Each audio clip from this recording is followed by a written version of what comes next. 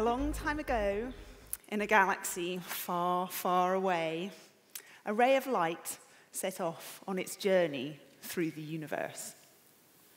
For 7 billion years, this light traveled through the vast, expansive voids of space and time. But its path got twisted and turned by the gravitational pull of all of the invisible, dark structures around it. Now, in the last nanosecond of this ray of light's life, it was caught by our telescope. It bounced from mirror to be consumed in our camera, and moments later appear on my computer screen. Wow, isn't it stunning? Now, for the last 20 years, I have been catching light in remote mountaintop observatories all the way around the world. I've been recording billion-year-old messages from over 100 million galaxies. And right now, you're probably thinking, wow, she must really love galaxies. Those gorgeous, glorious, glittering whirlpools of stars, these beacons of light in our cosmos. Yeah, you'd be wrong. Actually, I really hate galaxies. I don't care about them at all. You see, galaxies are worth nothing in comparison to the invisible dark side that is the true master of our universe. The reason why I've spent so much of my time collecting all of this light is because I want to interrogate it, to find out about all of the darkness that that light has passed on its journey to planet Earth. Let's take a moment now to think about the stuff that we do understand. Right? As scientists, we understand the stuff that we're made up of. We understand the air we breathe, the Earth, the moon, the sun, these beautiful galaxies that you can see. We understand all of that. But if we've done our sums right, everything that we can see in the universe accounts for less than 5% of it. Less than 5%. And the rest, the other 95%, is invisible. We can't see it, we can't touch it, but we know that it's there because of the effect it has on the things that we can see. Now, we have some good theories about this dark side of our universe, and it requires there to be two different entities. Our first entity on the dark side we call dark matter. Now, dark matter is the strong gravitational force in our universe. It likes to pull and clump everything together. Indeed, our own Milky Way galaxy, our home in the universe, is housed in a massive clump of dark matter that ensures that all of our stars in our Milky Way galaxy are nicely glued together. But dark matter has a bit of an evil twin, something that we've called dark energy. And this dark energy seems to be this mysterious, evolving source of energy in our universe that is causing our expanding universe, it's causing that expansion to get faster and faster each and every day. Now, this amazing theory explains a lot of the observations that we can make of our universe. But I'll be quite honest with you all now. We don't really understand it, which is a little embarrassing. To confess that as scientists, we don't understand 95% of our universe. And you might be thinking right now, well, that's a bit of an epic fail as scientists to not understand 95% of the universe. But I'd rather think of this as an amazing opportunity for discovery. Because when you don't understand something as gargantuan as 95% of the universe, it means that you are missing a key piece of the puzzle.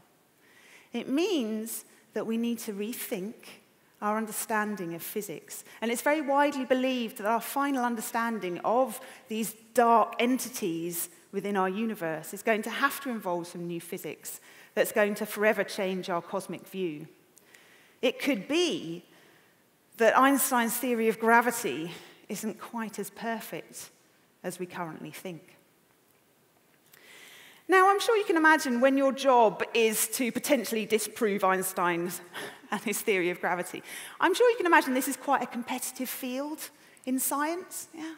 There are lots of international teams around the world with their own ideas, their own heartfelt beliefs, their own experiments. all competing with each other. Now, 5 years ago, my team was the first to map out dark matter on large scales. For 5 years, we collected light from millions of galaxies, and we interrogated that light to tell us where the invisible dark matter was. Here's the map that we made. I want you to imagine looking up at the night sky and holding your palm outstretched.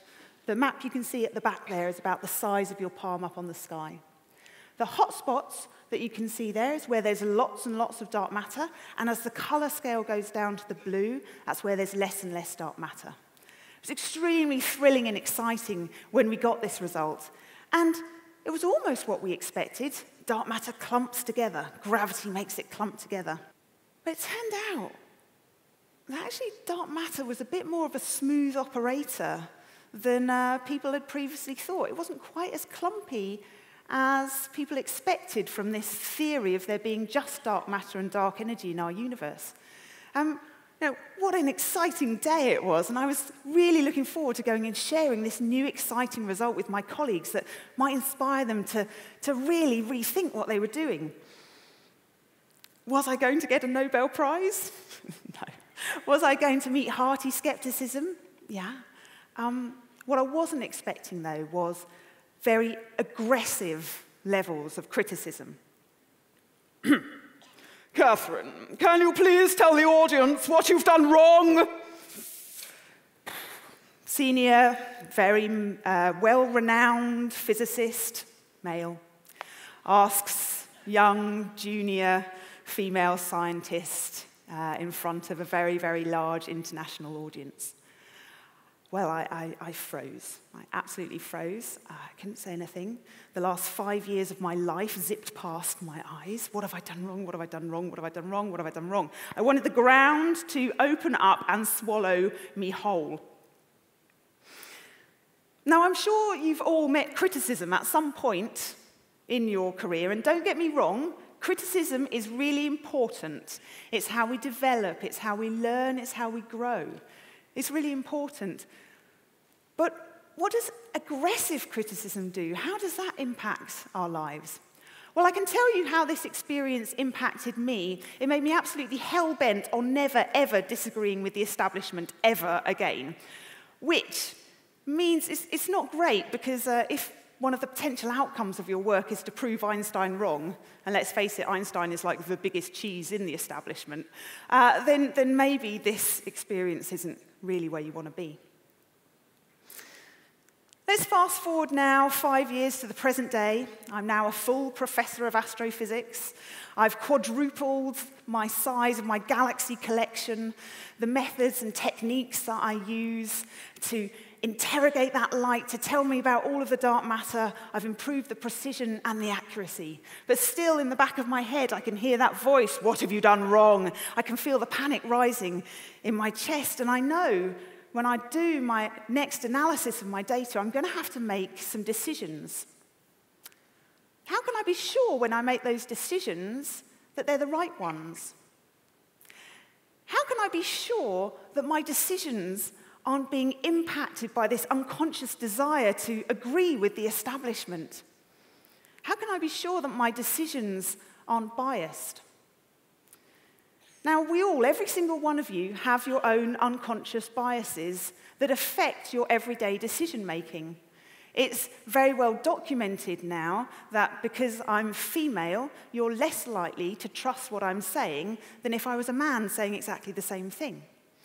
Luckily for me, though, there's also been some recent research that said that tall people are more likely to be trusted than short people, so it's probably cost-neutral for me. But what can we do in our lives to make sure that our decisions aren't affected by these unconscious biases? Well, the way we did it for my team was we collected the data, but then we created 2 other fake data sets. We shuffled them around, and only one person knew which was the truth and which 2 were the fakes. We analyzed all 3 data sets. We mapped out the dark matter, and we made very different conclusions about the mysterious dark side of our universe. We wrote 3 versions of our scientific papers, and only when we were absolutely ready to publish Either of them did we find out which one was the truth and published. This is a beautiful dark matter map that we made from our most recent survey. Imagine looking up at the night sky again. This one's now the size of your elbow to your fingertips. And I'm pleased to say we found something very similar to what we found before. Dark matter seems to be a bit of a smooth operator. Maybe there's a third entity out there in the universe that we need to explain these observations.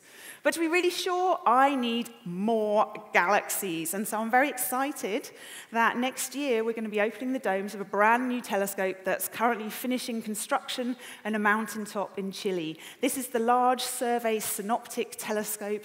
It's going to be imaging the entire southern sky every 3 nights on repeat. That means we're going to be able to map out all of the killer asteroids that may one day obliterate planet Earth. So don't worry, we astronomers are looking out for you all. But with this amazing data set, we're also going to be building up the deepest image of the universe that's ever been taken on these large scales. And with over 1 billion galaxies, we're going to be mapping out the dark matter over the entire southern skies. We're going to be able to confront a wide range of theories to hopefully explain what on Earth is going on in the 95% of the universe we don't understand. It could be we draw such radical conclusions as there being extra dimensions, perhaps a new fundamental force, or perhaps Einstein's theory of gravity isn't quite as perfect as we think. But if we come to any of those radical conclusions, you can be sure that we have done our analysis in a blind way and that it has not been biased by any of our internal beliefs about what we feel and what we want. Thank you very much.